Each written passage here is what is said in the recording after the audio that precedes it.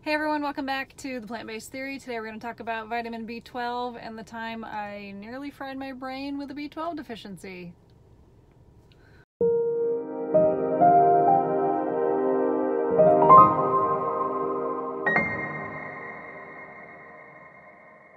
Hey everyone, welcome back. Before we get to the super fun story about how I nearly fried my brain with a B12 deficiency, let's talk about what vitamin B12 actually is. It is a vitamin that is produced by single-cell organisms like bacteria and archaea, which are all over the planet on everything possible. They're just, I mean, you can't see them because they're single-cell organisms, but they are everywhere. They're blanketing our planet and they produce B12. So to make a really long story short, we were never meant to be sterile, meaning we weren't meant to live in a sterile environment. We weren't meant to walk with shoes all the time and use hand sanitizer and wash our hands every 5 seconds of the day and chlorinate our water. So by doing this and by living in a sterile environment, we've essentially created this B12 disaster, meaning we're just not around it anymore. So the only way that we typically get it is people eat animal foods because they still are living in a dirty, filthy environment, and therefore they're getting B12 because they're rolling around in the mud and they don't wear shoes or use hand sanitizer. It becomes a big issue for people on plant-based diets or vegan diets because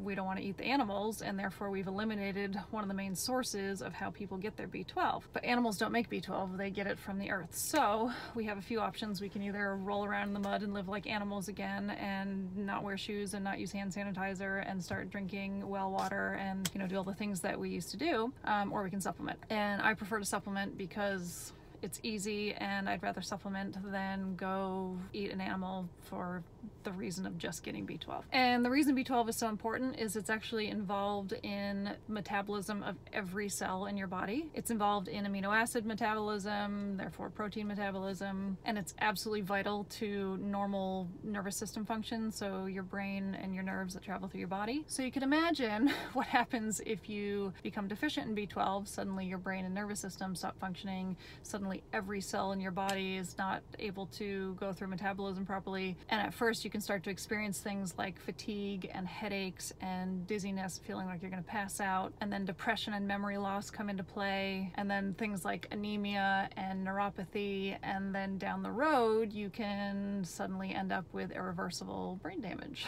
And it's not funny, I don't know why I'm laughing at all, it's actually pretty horrible. So B12 deficiency is one of the scariest deficiencies that you can have. If you're anywhere close to it, you better pay attention because you don't want irreversible brain damage, obviously. Knowing that, and knowing that, you know, the best way for, well, in my opinion, the best way for us to get it is to supplement, because I find it a silly reason to go, you know, eat an animal just to get B12 when they don't even produce B12. I do also try to walk around barefoot and, you know, not wash my hands all the time, and hey, I'm still fine. I don't get sick at all. So most people consider a normal B12 range somewhere between 200 and 900. About 5 years ago, I noticed that I really wasn't feeling good. And I went to have my B12 levels checked, and they were at 8. Did you get that?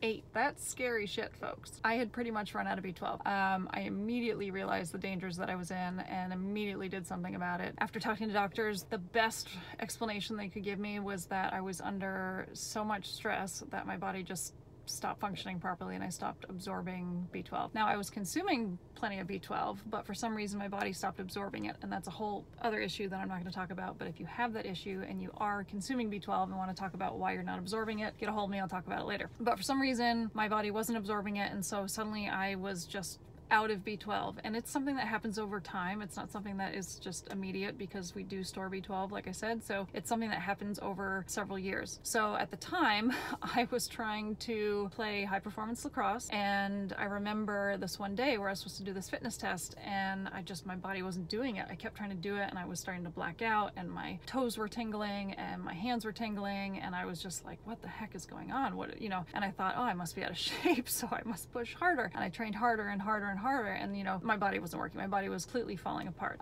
So eventually I realized that I had a B12 deficiency. I started getting weekly injections to try to get my levels up as quickly as possible so that I didn't wind up with irreversible nerve damage or brain damage. And long story short, I'm totally fine now. But I get asked this question all the time of, you know, if I'm going to switch to a plant-based diet, or, you know, if I'm vegan, how do I get my B12? Or, you know, are these ways of eating or these diets actually realistic? Because, you know, wouldn't they provide us with B12 if they were appropriate diets? The answer is, again, it's just because we've created such a sterile environment for ourselves. That's the only reason why we don't get B12 anymore. So in my opinion, if you are going to switch to a plant-based diet or a vegan diet, then you should supplement. There are several foods out there that are fortified, but in my opinion, they're not enough. The best way to find out where your B12 levels are, just go get a blood test, go get them checked, find out where they are. If there's a problem, then handle it. Talk to your doctor or ask me what to do. I've had several people ask me what to do, so I'm happy to help. And then have them checked every couple years, because again, it can take several years for your vitamin B12 levels to deplete. So don't just assume that you've checked them once and they're good to go. Check them every couple years. It's an easy thing to do, and I'd rather do that than have someone wind up with nerve damage and brain damage and, you know, live miserably for the rest of their life. So that's B12 in a nutshell. You don't need to go eat animals. You do need to supplement. You do need to be aware of it because of the environment we've created for ourselves. And if you do wind up with a deficiency for whatever reason, then my goodness, get on top of it quickly because your body won't function without it.